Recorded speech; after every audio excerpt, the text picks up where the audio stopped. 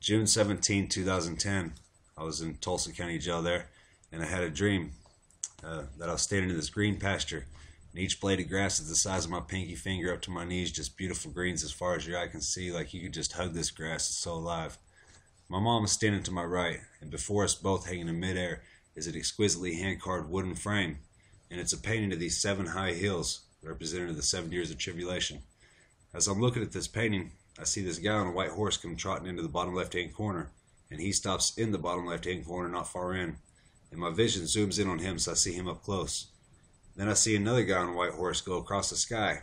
He stops in the center of the painting, atop the highest green hill, and the bottom of his robe is dipped in blood. Not the whole robe. He treadeth the winepress of the fierceness and wrath of God. Just the bottom of his robe. White horse, white robe, just the bottom of his robe was in blood. Really stood out. My mom pointed to Jesus on that second horse there. She said to me, "I've been having dreams about that guy." I looked. I said, "I have too." As soon as I said that, I turned to my left and I saw Jesus eye to eye, face to face. He didn't say one word to him, but that smile across his face still speaks to me every time I think about it. I'm no better than any man or woman out there, and he smiled at me ear to ear. I turned back to the right, and I saw the right hand and arm of God the Father rise in between my mom and I and above us like this. He had on a white cloak up to here, and it sparkled like lightning up and down his arm. I think it's, as Jeremiah 30:30 says, he will shoot forth the lightning of his arm. He pointed to Jesus as that white horse, and he said to me with this thunderous voice from behind. The Bible calls his voice as the multitude of waters, because with each word that proceeded out of his mouth, you could actually see and feel the air around you ripple like waves of power through you and around you. He pointed to Jesus and he said to me, "Did you know that guy was a slave in his own land?" Boom, everything flashed bright white. I woke up from that dream on that top rack, and my eyes were wide open, but my tongue was not under my control. I was saying, "Hallelujah, hallelujah, hallelujah, hallelujah, hallelujah," over and over again. My tongue was booking it, and I was taking a deep breath in while it was still coming out. I don't know how that works, but God does. But anyways, I looked it up, and in Hebrew, Allah is praise, and Yah is the sacred name of God. Like hallelujah is praise ye the Lord, Hallelujah is praise the Lord. Anyways, who he showed me that first white horse it talks about in Revelation 6:1 and 2.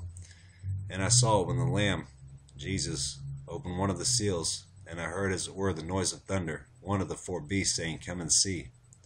Out of 7 seals being opened, it's the only one that says he heard a noise of thunder. That's because Barak in Hebrew means thunderbolt or lightning. That's who he showed me on the first white horse. And I saw, and behold, a white horse, and he that sat on him had a bow, and a crown was given unto him, and he went forth conquering and to conquer. I told a guy later about this dream when I was in Oklahoma County Jail there, moving me around. And he brought me this magazine the next day. It says, "The reality of hope, mark of the beast everywhere, changes in order. But if elected, what could Barack Obama really do?" But that's who God showed me that first white horse months before I saw this. There's the crown it says is given to him, a crown. Jesus comes in Revelation 19, has many crowns upon his forehead. This guy has one crown, the crown of the presidency. A crown. Behold, a white horse, and he that sat on him had a bow. This word bow is only found in the scriptures one time. It says apparently as the simplest fabric in the Strong's Concordance. The simplest fabric that makes up all matter is called the Higgs boson, and they found it was 4th of July, 2012.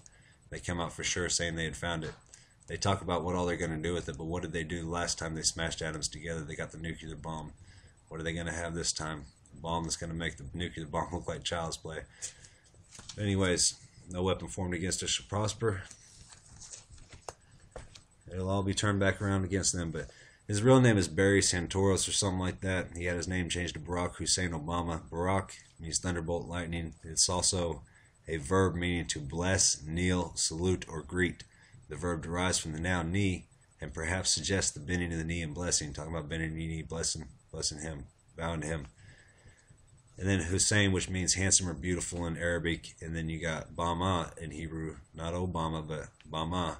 Means on the high hills. So what his name is really saying is bow to or worship Hussein on the high hills, or capital hill. Bow to him.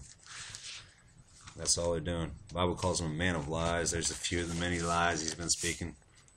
His nose is bigger than mine.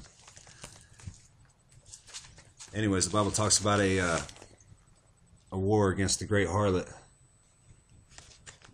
taking away our liberties. been a war going on against the great harlot. Don't bother me now. My Bible says where the Spirit of the Lord is, there is liberty, and there's not the Spirit of the Lord in all this.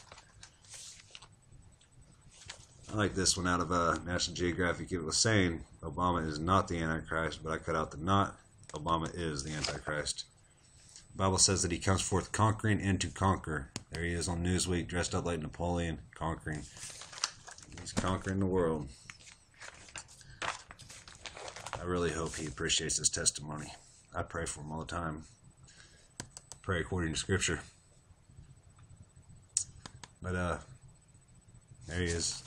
If this isn't blasphemy, I don't know what is. If you're Muslim, he's what they call the Mahdi, the divinely guided one. In Islamic eschatology, a messianic deliverer who will fill the earth with justice and equity, restore true religion, and usher in a short golden age lasting 7, 8, or 9 years before the end of the world.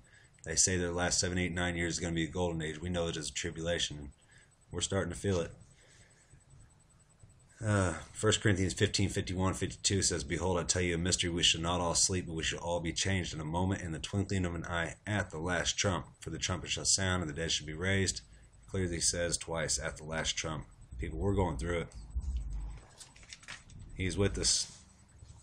Though we go through the waters, He's with us. Through the fire, He is with us. He never left us. But you see these words, He's coming to restore justice and equity, true religion. He just had his 2015 State of the Union. We're going to make it all equal, justice. You know.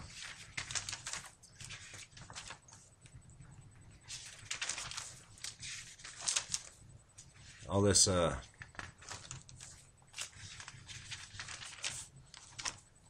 free stuff, free cell phones, all this stuff, we know it's nothing more than GPS tracking devices.